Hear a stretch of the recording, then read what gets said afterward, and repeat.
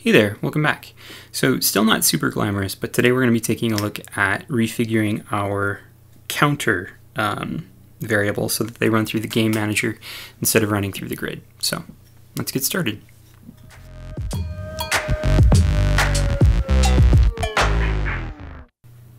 Getting right into it, today we're going to be taking a look at how to set up our counter information on our top UI through the game manager instead of doing it all through the grid.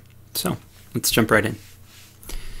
So we already have part of this set up from last time. If we look at our game manager, we have our signals for score info and set dimension, but we didn't actually use our set counter info.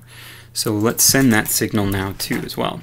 So emit signal set counter info, and then we want to send out whatever the current counter value is, because that's all it really needs to know is the current counter.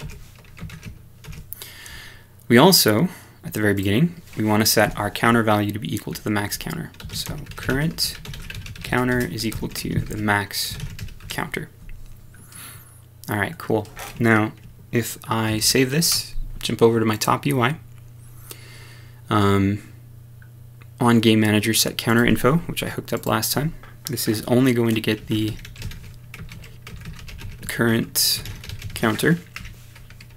And all this needs to do is just grab that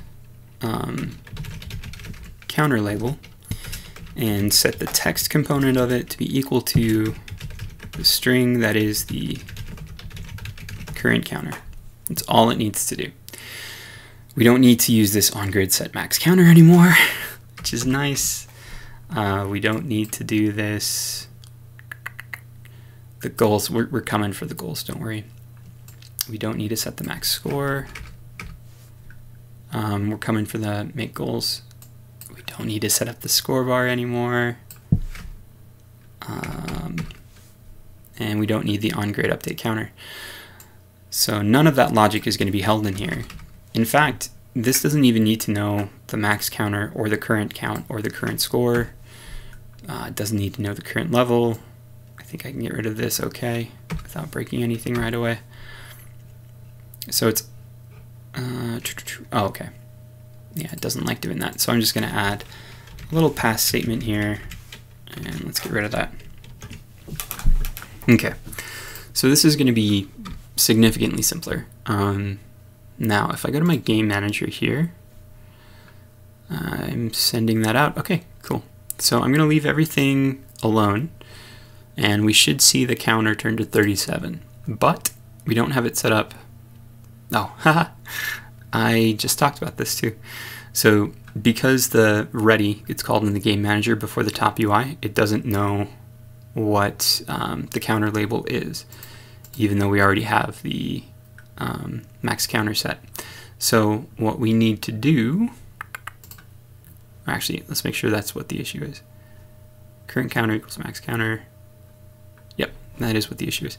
So let's go to our top UI here, and let's check to see if the counter label hasn't been assigned yet. So if not, counter label is equal to $, all that stuff to get to the counter label.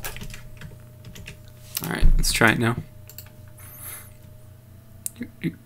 There we go, so 37.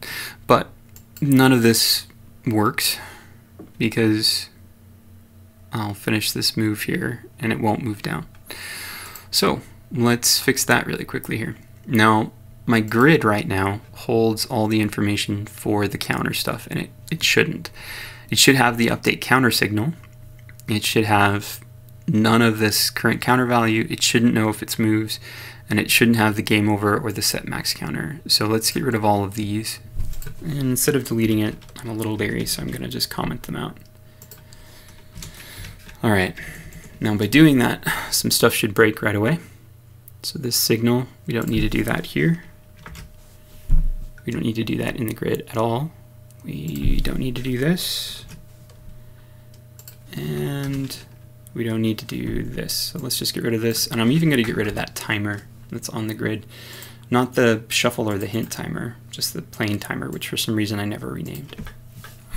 Okay, and let's see what else we broke. I think after refill is the next place where something is broken, but let's find out. So I'm not just guessing or using my admittedly poor memory to, hey, look at that, it's after refill. So I'm going to comment out this whole section down to hint timer start. And I'm also going to pull out the signal to update the counter. And I'm also going to pull out the state equal to move. Now we're going to have to fix this by having the game manager control the game win and game lose conditions. We're going to have some issues too from the boosters a little further down. Yep. So I'm going to just comment out all of it except for state equals move in this one. And then I can just get rid of that print current counter value. And then I think there's one more place. Yep. And I can get rid of this timer since I deleted that timer. All right, cool. So I'm going to save this. Now, what I want to happen is I want my grid. So I'm going to go to my node, my update counter. I'm going to disconnect that from the top UI, and I'm going to connect it to the game manager. And in the game manager, when the grid tells it to update counter, it's going to check to see if it's moves. So if is moves, then it's going to current counter minus equals 1, and it's going to emit the signal to update the counter info. So I'm just going to grab this line, copy, paste. Okay. So if it's moves, then it should update itself. Let's save this. Let's hit play. Okay, so and there we go. Now I want to put an extra check in here to make sure the counter doesn't go below 0. So if current counter is less than 0, current counter is equal to 0. All right, cool. Now we need to do it for time too, because we could have a game that's based on time. So for my game manager, I'm going to add a new child node. This is going to be a timer, and this time I'm actually going to name it so I know what the heck it is. We're going to call this the move timer. I don't want to mess with any of this stuff, but I do want to go to the node and connect the timeout to the game manager itself. And on timer timeout, we're going to check to see if it's not a moves game. So if not is moves, then I'm just going to copy all of this stuff here. So copy, paste. All right, cool.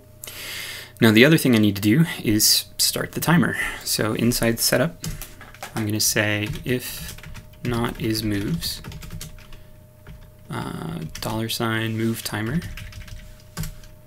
dot start. Cool.